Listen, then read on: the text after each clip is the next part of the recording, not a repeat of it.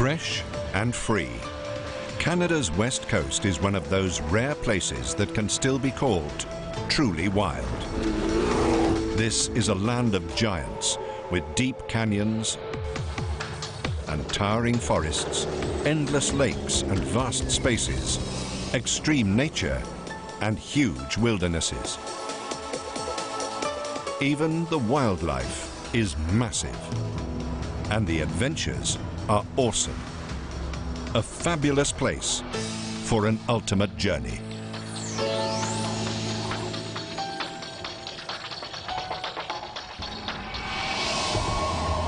Tucked between the Strait of Georgia and the Coast Mountains, Vancouver is in the state of British Columbia. The American border is just 38 kilometers south of here. It takes less than 3 hours to drive to Seattle in Washington.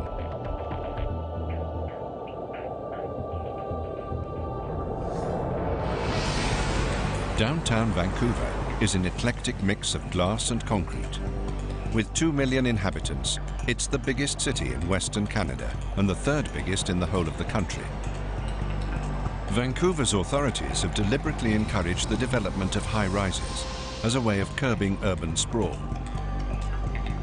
As a result, much of Vancouver can be explored either on foot or by public transport. This means fewer traffic jams. Good news for those who live here, as well as for those visiting. Vancouver has therefore developed a unique atmosphere. It has a big city buzz with the small town charm. Private houses nestle comfortably between the high-rise buildings, and peaceful breathing spaces are never far away. Founded as recently as 1861, Vancouver used to be called Gastown. One of the most famous landmarks in the historic quarter is the world's first steam clock. Although it's styled to look like a 19th century antique, it was only built in 1977.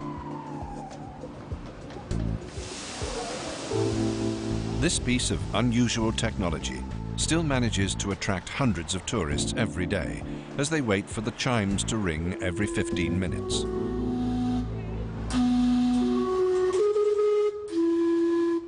As a multicultural city, Vancouver prides itself on being a city of neighborhoods, each with a distinct character and ethnic mix. Between Carroll Street and Gore Avenue lies Chinatown. This is the third biggest Chinese settlement along the entire west coast of America, packed with small shops, markets, and restaurants. Here, you'll find just about anything under the sun, not to mention the things you probably never knew even existed, and many you probably can't even identify. It's a gastronome's dream. Seafood doesn't come much fresher than this.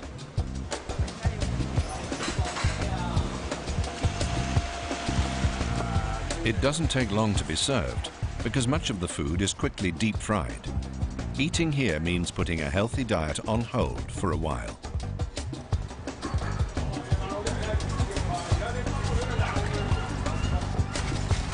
It's worth it, though, for an unforgettable gourmet meal. As well as traditional Peking duck and sweet and sour pork, you can also try hundreds of other tasty dishes, many available 24/7. To add to the atmosphere, the chefs sometimes throw in a little extra ingredient, a live show of their own.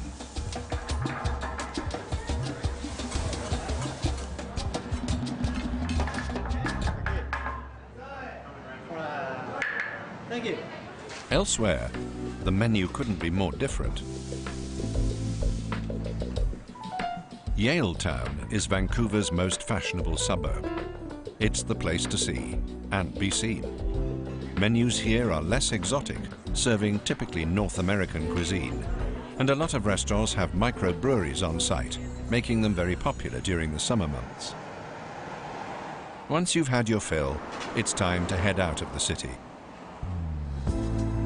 The Lions Gate Bridge takes you out across Burrard Inlet towards Squamish.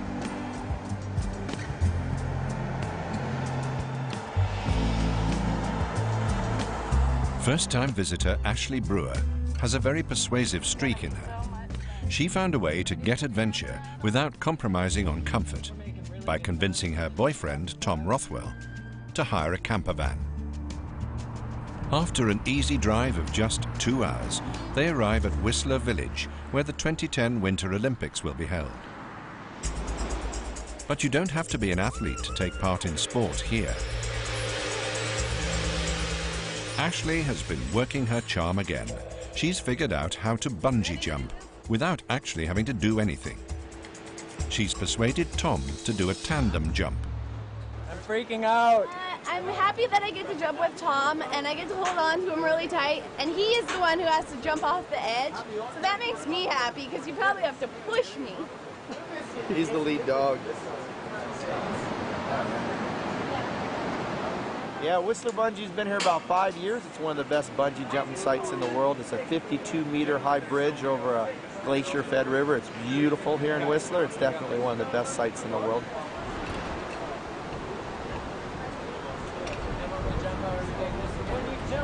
It's just a little scarier because you got to worry about banging heads or someone screaming loud in your eardrum.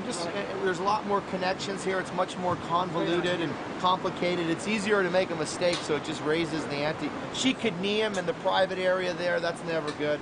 But overall, it's a wonderful way to go as well. If you're going to go, you might as well go with a loved one. How romantic. For love, Tom will clearly bend over backwards.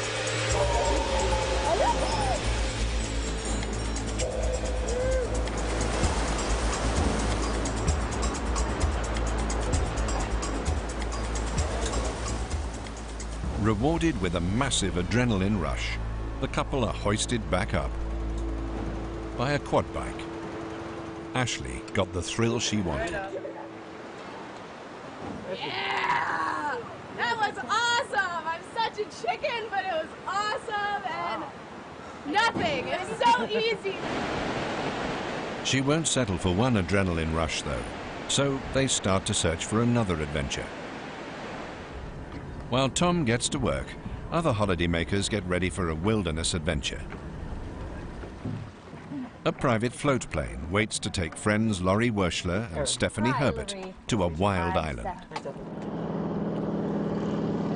From the harbour, it's a short flight across the Pacific to one of Canada's highlights.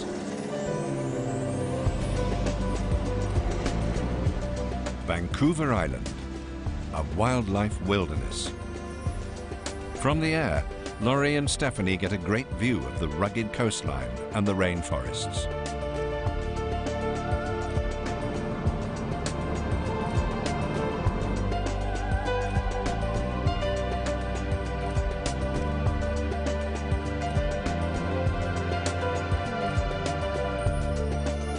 Decades of deforestation have left only 4% of Canada's original rainforest, and Vancouver Island is the best place to see it. This is the biggest island of the American West Coast, about 454 kilometers long and 100 kilometers wide.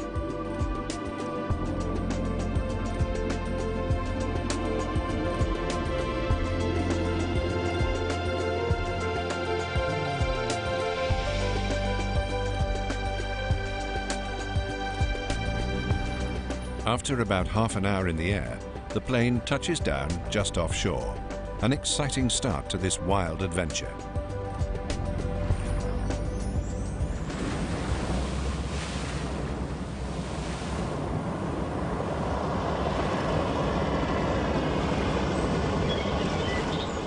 First stop, Maquinna Provincial Marine Park, with one of the few remaining rainforests in British Columbia on the west coast of Vancouver Island.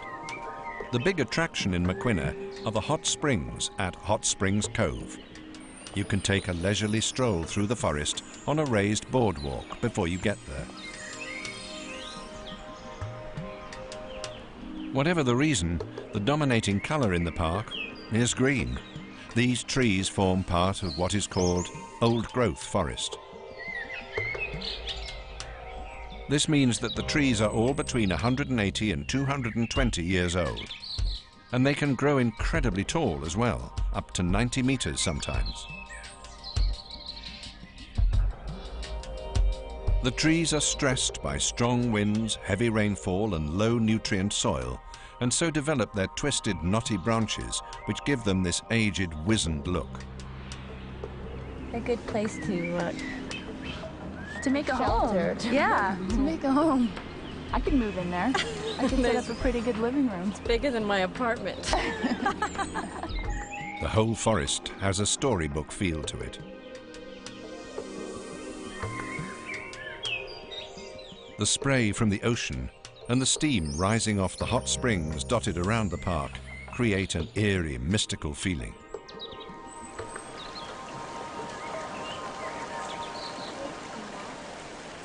Now they follow the 2 kilometers of boardwalk through the park to the hot springs. From the deep, the boiling spring bubbles and cascades down a cliff into a series of rock pools, cooled by the incoming Pacific Ocean. This daily tidal action also flushes the pools, so they're always crystal clear and clean. With a fantastic view of the Pacific Ocean, the girls enjoy a relaxing soak in a hot pool. Oh yeah, I'm sure, and then they're probably just dying. It's quite amazing to walk through a forest and then come out at the end of it and find this hot spring. Natural hot spring that's just absolutely breathtakingly beautiful. You could spend all day sitting here.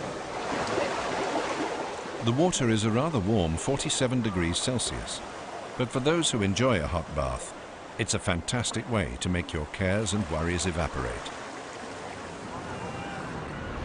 For magic of a different kind, there's always Victoria, the capital of British Columbia.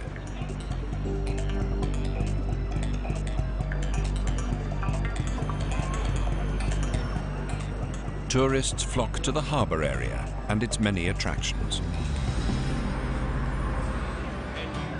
Street artists and buskers provide all sorts of entertainment, some better than others.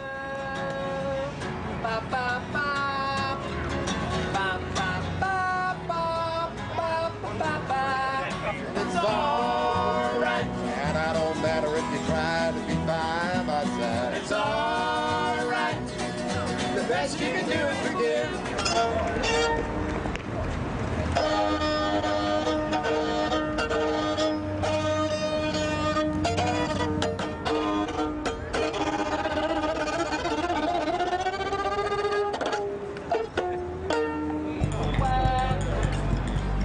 This is the best place to relax and catch up on your people watching. There's plenty of sightseeing to do as well. From the marina, you can see downtown Victoria, the Parliament Building, and the Empress Hotel.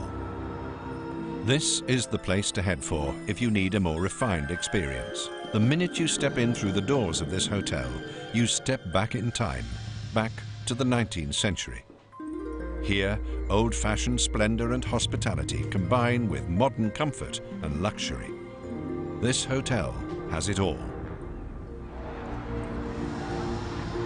To see accommodation of a very different kind, you need to go back to the waterfront and catch a ferry. Some of Victoria's inhabitants don't live on land, but on water, and the ferryman knows exactly how to amaze his passengers. Now that's the site of the original Fort Victoria. He takes them on a short trip out of the harbour to see floating houses that look nothing like the basic houseboats or canal boats that first spring to mind.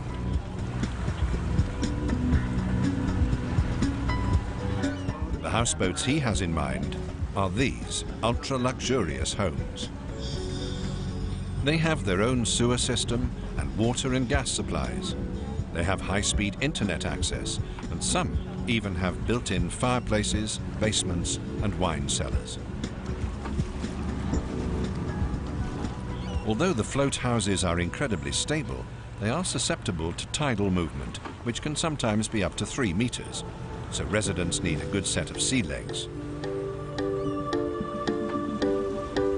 Houseboats have been a form of low-cost living since the 1880s, often in illegal and unsafe condition. But these residents have taken waterborne living to a new level, and now these homes not only comply to every governing safety regulation, but the lifestyle has become sought after. One of these houseboats could set you back upwards of $200,000. The ferryman's patter offers a great insight into a different way of life. He provides a whole different perspective on Victoria itself. He delivers his passengers safely back to solid ground just before the sun sets over the harbour. The working day is over, but the nightlife is beginning to buzz. Hungry from the sea air, visitors head straight for one of the many restaurants dotted around Victoria. Victoria's local chefs are blessed with an abundance of local produce and seafood, especially shellfish and salmon. There may be a bit of a wait to get into one of the many restaurants, but it's well worth it.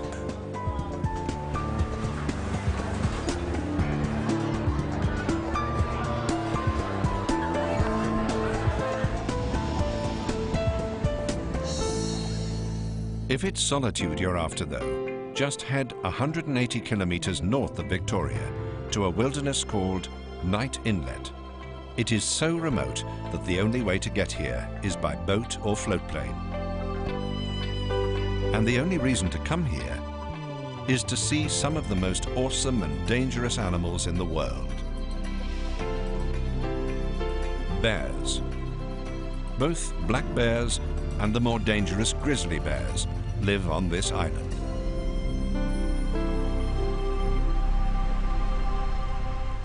Black bears eat mostly berries, grasses and roots. But insects, small mammals, birds and lizards comprise about a quarter of their diet. Black bears have a lifespan of about 30 years, though in the wild, few make it past 10. Apart from grizzlies, humans pose the greatest threat to the black bears. More than 90% of black bear deaths can be traced back to some kind of human encounter. At Knight Inlet, it's the grizzlies who are the forest kings. Two scientists study grizzly bear behavior at Knight Inlet. Dr. Owen Nevin is a behavioral and population ecologist. His colleague, Dr. Barry Gilbert, has been studying bears for more than 3 decades, and once paid a heavy price for his passion. Almost 30 years ago, he stumbled over a sleeping grizzly. The startled animal immediately attacked, leaving one half of Dr. Gilbert's face permanently scarred. He was lucky to escape with his life. This horrific experience didn't lessen his enthusiasm for wanting to save these creatures from extinction. Every day, the two scientists travel to Knight Inlet from their base station. At shore, they leave behind their boat and the safety of their own environment and cross into the world of dangerous grizzly bears. For protection, they depend on their combined knowledge and experience. Few people know as much about grizzly bears as these two scientists, and they stay alert at all times, looking and listening for signs of grizzlies. Above all, they never lose their respect for the grizzlies as they monitor their movements at Knight Inlet. The bears at Knight Inlet have recently woken from their 5-month winter sleep. Dr. Gilbert spots 2 young grizzlies engrossed in a water fight.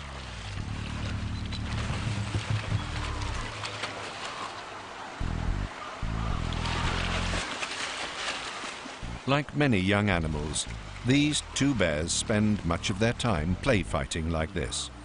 It's a way of measuring each other's strength, and it's good practice for later when these play fights will escalate into full-blown battles, which could be fatal for the loser.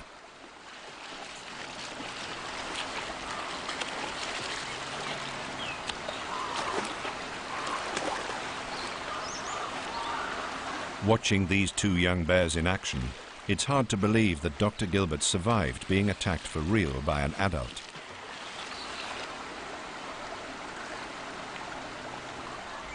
Leaving the youngsters to their play, the 2 men wind their way through the forest.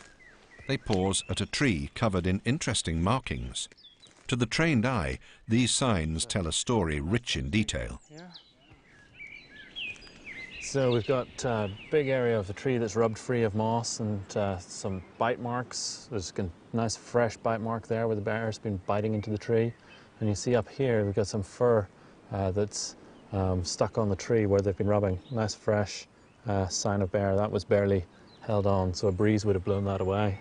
Yeah, this is a nice example where the bear turns its head and with the canines takes a big bite. You can see the sap coming out, and then they turn around and rub against all that sap, and both the tooth marks and the rubbing tell other bears that this particular bear has been there. So it's a nice traditional signpost here. But he's bigger than you.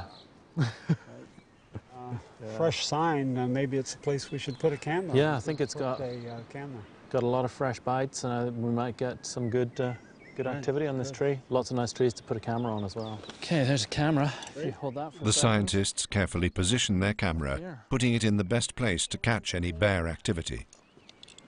It's pretty much centered, and we got it right aiming at the direction we want. So inside this camouflaged box here, we have a small compact digital camera, which is hooked up to a battery supply and an infrared sensor. We've got the infrared sensor on the bottom, works just like your burglar alarm at home, detects changes in temperature. So when something warm moves, like a bear moving through the frame, it triggers the camera, takes a shot. If the leaves of the trees, which aren't warm, move around, we don't get pictures. It can take days to capture something on film, especially since grizzlies are largely nocturnal. The scientists have done their bit. Now it's over to the bears and to Lady Luck. While the scientists sit back and wait, Laurie and Stephanie decide that it's time for some action. Revived from their hot spa, they sign up for something more challenging. They head towards the Horn Lake Caves, no longer alone, but accompanied by a specialist guide, John Harvey, who leads them to the Beaufort Range, which consists of 7 cave systems. The scientific study of caves is called speleology. The recreational pastime is called spelunking. Laurie and Stephanie nervously prepare to go deep underground. We're going into the cave. We need to have our helmets on. You're going to need that light. It's going to be your best friend. Make sure your chin strap and up and you have a good fit.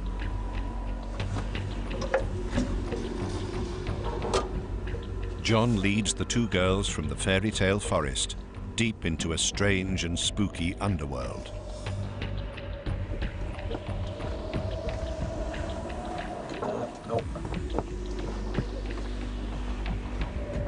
Not a glimmer of light penetrates through the thick rock.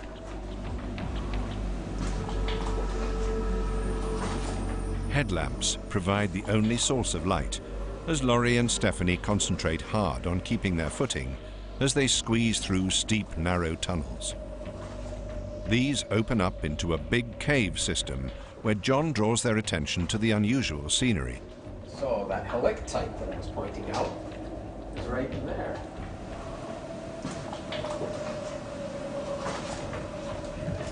Laurie and Stephanie get used to crouching as they walk, so they don't bump their heads.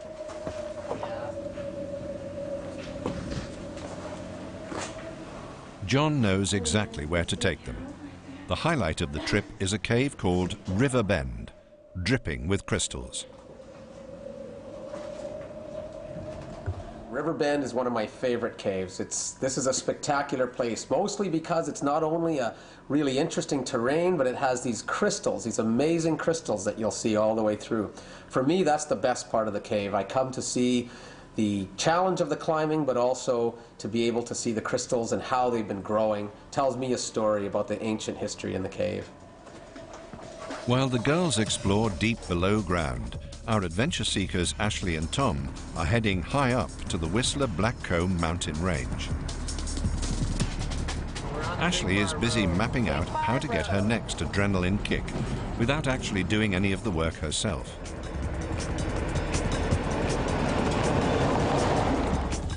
This time, she signed up for a chauffeur-driven, Hollywood-style drive in a Hummer.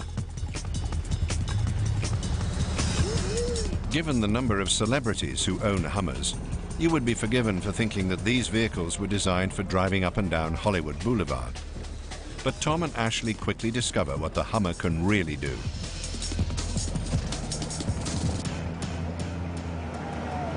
Their guide pushes the indestructible Hummer to the extreme as it climbs, crawls, and bumps over every obstacle. This is awesome. It's really steep.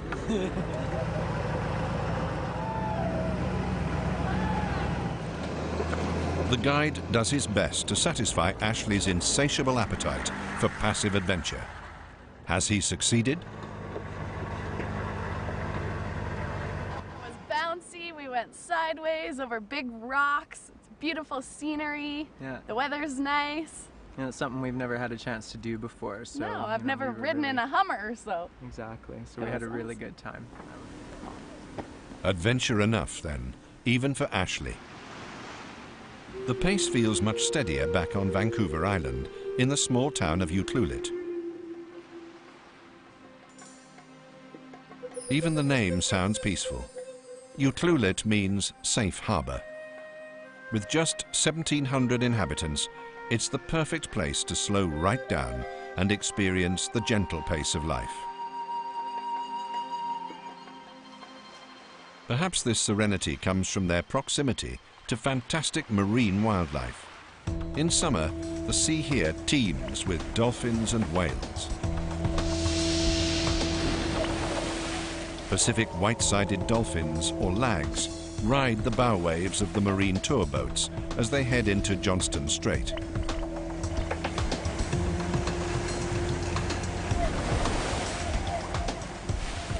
Visitors watch, entranced, as the acrobatic dolphins keep pace with the boat, sometimes leaping several body lengths above the water, apparently just for the fun of it. The dolphins put on a hypnotizing warm-up act to the main performance, which the tourists hope will take place further out at sea. But the skipper can't guarantee that they will see anything else. The passengers keep their cameras ready and their fingers crossed. The creatures they so desperately want to see are orcas, or killer whales. But the killer whales truly are ambassadors for everything else. They are literally telling the story of our oceans, how much we As they head towards the open sea, marine biologist Jackie McFadden briefs them about what to expect. She knows these orcas so well that she even has a family tree and can identify individuals by the shape and color of their dorsal fins. You can tell wild animals apart. Yeah, I know it's difficult to call it What is remarkable about this area, Johnstone Strait, is that we have this concentration of fish-eating killer whales. They don't live here, they are named residents, but they come through the Johnstone Strait area because of the large concentration of fish. It's also an important area because they can hear one another in these open channels for over 20 kilometers. And suddenly, there they are, the orcas. They arrive here in summer to feast on migrating salmon. Orcas are highly social animals. They live in matriarchal pods, and the offspring, including the males, stay with the family all their lives. Each pod has its own distinct dialect, made up of about a dozen calls. The Johnston Strait has one of the highest concentrations of orcas in the world. What's amazing about today is the sheer number of whales we had the privilege to see. Highly social animals interacting between family groups, remarkable families that always stay together, and a mate across the families, never leaving their mothers. Relationships and strong family bonds are as important to orcas as they are to humans. The visitors can't believe their luck. The animals seem so relaxed and choose to cruise alongside the boat for some time. The extraordinary show even includes choreographed dives. Their dorsal fins, which can reach 1.8 meters in height, slice gracefully through the water.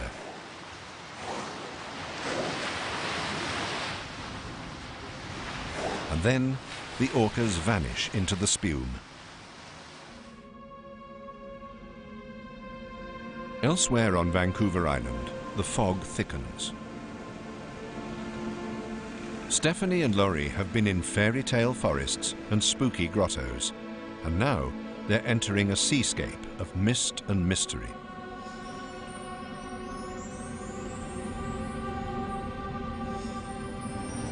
They too are on a quest for marine creatures. Shapes rise blurred and ambiguous through the dense fog. The eerie atmosphere leaves the visitors breathless and speechless. Hiding behind a camera doesn't make it any less creepy. As they peer through the mist, some of the mottled boulders twitch into life. Harbor seals resting on the rocky outcrops. They manage to snap a few pictures. They don't hang around for long. They don't want to disturb the seals after all. Plus, this fog is getting just a little bit too atmospheric.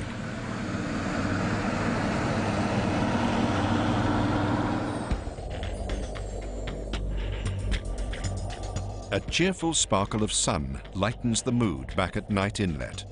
This is grizzly territory, and somewhere among those trees are the bears themselves. Scientists Dr. Owen Nevin and Dr. Barry Gilbert can't wait to find out where, but they'll need some specialist equipment.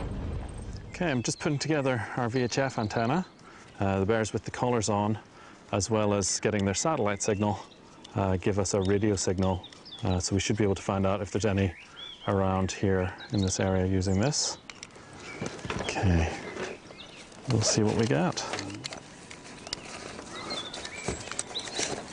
Okay, so maybe just turn it on.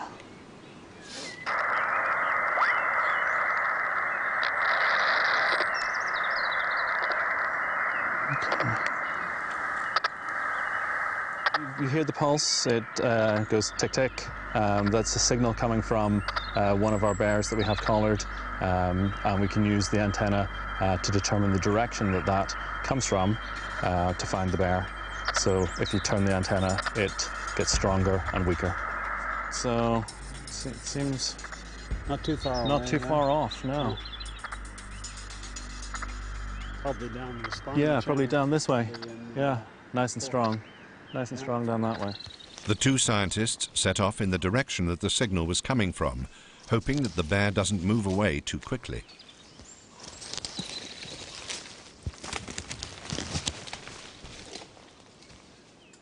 They keep checking their signal to make sure they don't veer off course. Got to be somewhere apart. Okay, so this is a very short-range VHF signal. We need to be quite close to the bears to pick it up. It's a small antenna. With the collars, we also have a satellite receiver on them. So just like a GPS in your car, it picks up the location and stores the locations on the bear's collar. And then when they have enough locations, they send via satellite phone. So they send an email to my computer via satellite phone with all the locations that are stored on the collar. So every 30 minutes, the collar stores a location, and then once a day, that gets sent by email to me. The bear they've been tracking doesn't look as though he'll be going anywhere for a while. He has joined several other grizzlies as they wait patiently for the banquet of the year. Salmon.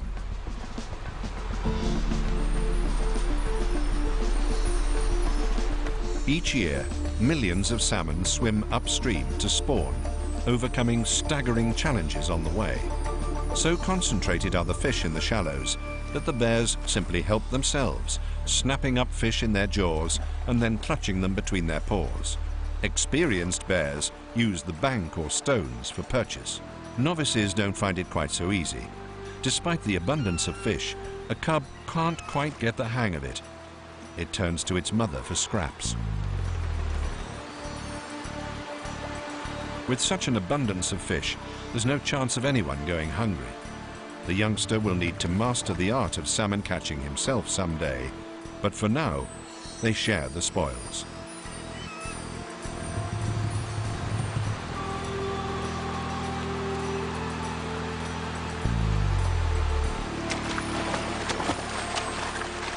The annual salmon run offers the bear equivalent of an all-you-can-eat buffet. The bears pick the salmon off at an incredible rate, each time improving their technique of grab, grip, and gobble.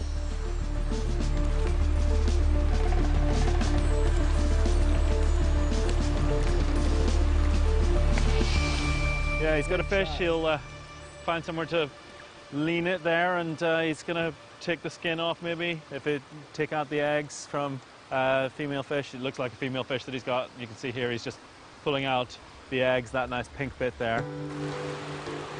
At the start of the spawning season, hungry bears will polish off the whole salmon. Later, when they've put on weight, they get fussy, picking out the tastiest bits and discarding the rest. The salmon run helps the bears build up a fat reserve, which will keep them alive during the cold winter hibernation. Bears will gain up to 1 pound in weight a day. Privileged to get so close, the scientists never tire of watching wild grizzlies doing what comes naturally. This youngster is spoiled for choice. Fresh salmon, or perhaps mother's milk. Their high-protein diet probably accounts for why grizzlies of the northern areas grow much larger than their Midwest counterparts, who don't have the benefit of the yearly feast of spawning salmon. Doctors Nevin and Gilbert don't miss a thing. They can interpret every bit of behavior they see, for no one knows this population of grizzlies as well as they do.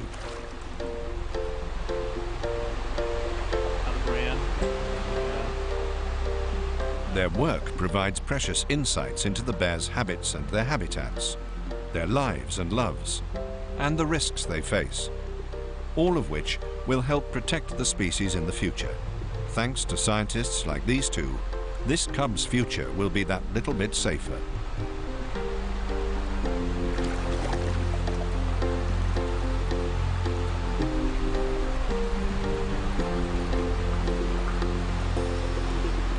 Back on Vancouver Island, Laurie and Stephanie find another adventure in the shape of Surf Sister in Tofino.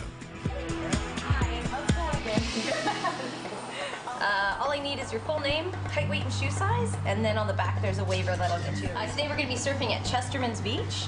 We're going to start off by doing about a 20-minute theory on land, and then we're going to head into the water and surf for about an hour. So hopefully by the end of the day, girls will be riding waves. Great, sounds perfect. Yeah. Can't wait. Kate kits them out with a few necessary accessories: wetsuits, longboards, and an appropriately psychedelic VW Beetle.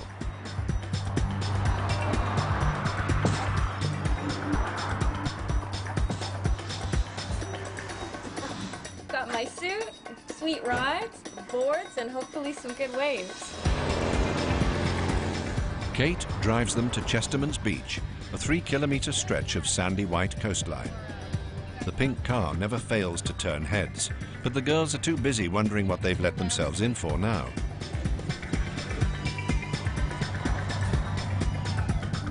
And if the lesson doesn't go well, there's plenty to look at, because Kate has told them that surfers here often spot sea lions, otters, and osprey.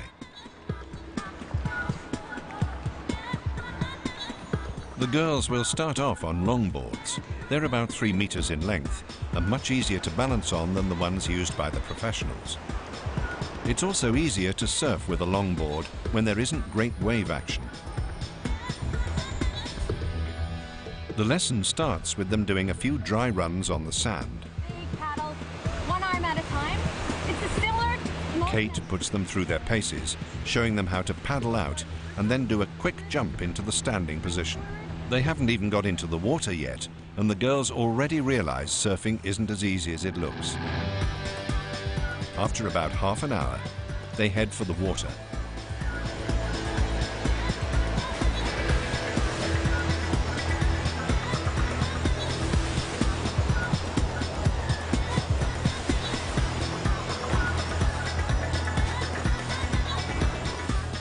Both the girls battle to get into the standing position and stay up.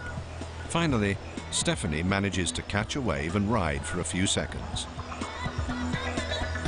Kate shows the girls how it's really done and makes surfing look deceptively easy. Everyone has a good day on the beach, and the girls both agree that they'll be back to try again. I loved it. It was a long way to go before I get to Hawaii, but I'll definitely come back. I think the day went pretty good. The waves were a little bit small, but it was still enough that girls were able to get up. With these waves like this, it's hard on your arms because you have to paddle extra hard. But they did well, they had a lot of fun, and they stood up. And they both said they'll try it again, so I think it was definitely a success. They need to do just one more thing to polish off this fantasy. Walk off into the sunset. The day isn't over yet for Doctors Nevin and Gilbert at Night Inlet. They want to spend some more time watching the grizzlies fishing, but from a different spot. The viewing platform is bear-proof, so that they know they're completely safe. No bear will sneak up on them here, though it's highly unlikely any bears will wander off from the salmon feast. No, but if they'd been wet, they would. What about down in here by the fish? What's they got? Almost on cue, a female leads her 3 cubs to the salmon pool. She remembers where to find the fish, and her cubs need a bit of practice. But a huge male has already staked his claim to this section. The female faces a dilemma. An angry male could easily kill a cub. But she can't resist the temptation of juicy salmon. So to the scientists' surprise, she tests the water, literally, watching to see how the strange male will react to her boldness. Well trained, the cubs wait for her signal.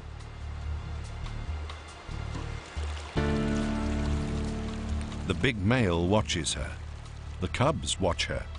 And the scientists watch them all closely with some trepidation. For this is very unusual behavior. But salmon seem to be the only thing on the big male's mind. Her daring seems to pay off.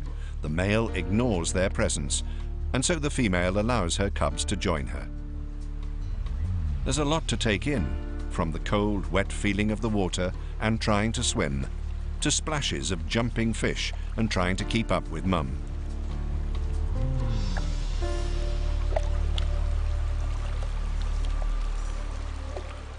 They've never seen anything like it. The water is almost solid with salmon as far as the eye can see.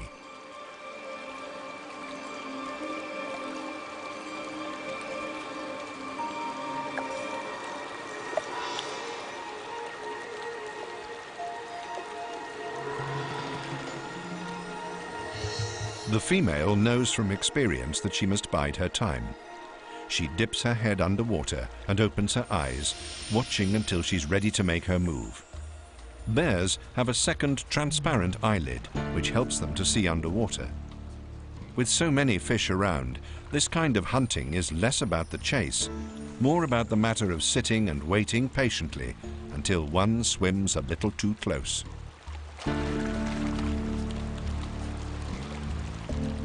Effortlessly, she grabs her first fish.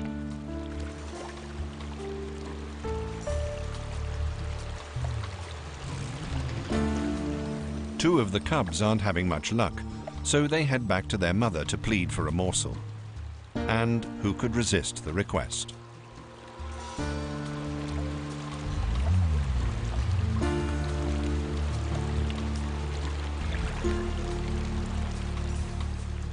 The third cub tries for a bit longer, but without much luck either.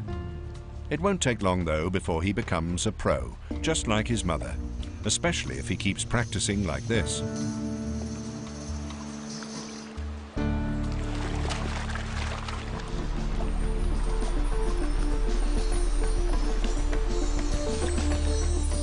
Instead of honing their own skills, the other 2 cubs squabble over access to their mother's catch, leaving her all the time in the world to finish her meal in peace.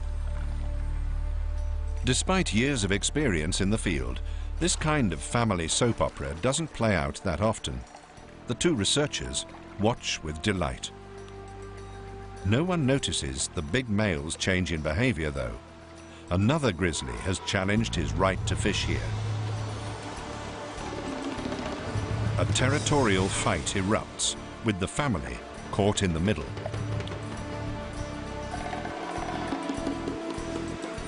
The challenger chases the first male out of the water, and in the panic and confusion, the female and cubs rush away too. No sooner have they left than the clean-up crew get cracking on the leftovers. Fresh salmon, it seems, is popular with everyone, people included. In Canada, we have the best wild salmon in the world. Knight Inlet Lodge is famous for its tasty salmon dishes. From here, many tours visit the spawning spots so that visitors can see the bears for themselves. This form of ecotourism protects the grizzlies and other wildlife at Knight Inlet. It also helps dispel a few myths about bears. Bear viewing was started, there was a lot of misunderstanding about bears. People thought they were always aggressive toward people, and we needed some research that would lead to good management rules for bear viewing sites, and our research has provided a good science that people can base the management on that leads to good nutrition and good ecology for bears and safe people in places like coastal British Columbia. A few days later, the scientists return to the camera to see if there's been any bear activity. Okay, let's see what we got. A quick glance reveals that they've got shots better than they ever hoped for.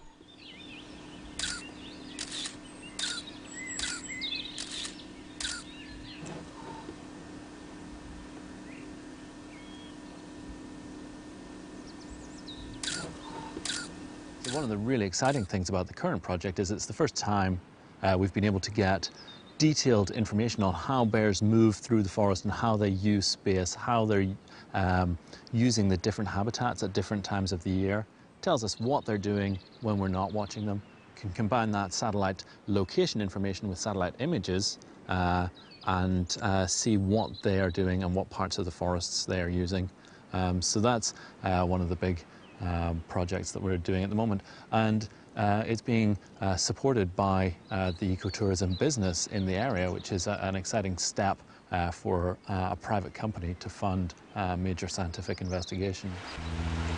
Again, the research has shown how important Knight Inlet is for gathering information about bear behavior and debunking the myths surrounding them. Bears won't attack on a whim. They only do so if provoked or caught off guard. Knight Inlet provides a safe environment for bear watching, while tourists and conservationists alike can rest assured that park management is contributing to the survival of the species. And the bears will continue to delight visitors, just like other attractions along the rest of the Canadian West Coast. And most of the time, you'll be an eco-tourist without even knowing it. No matter what kind of adventurer you are, this coast caters to almost any whim.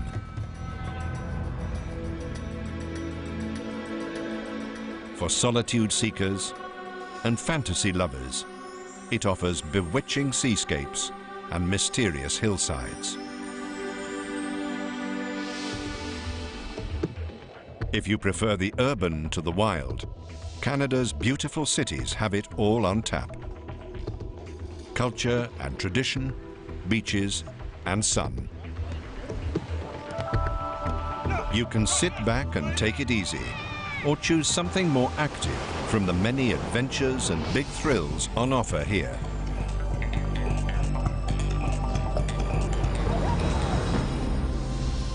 And if the huge views don't take your breath away, the massive wildlife certainly will.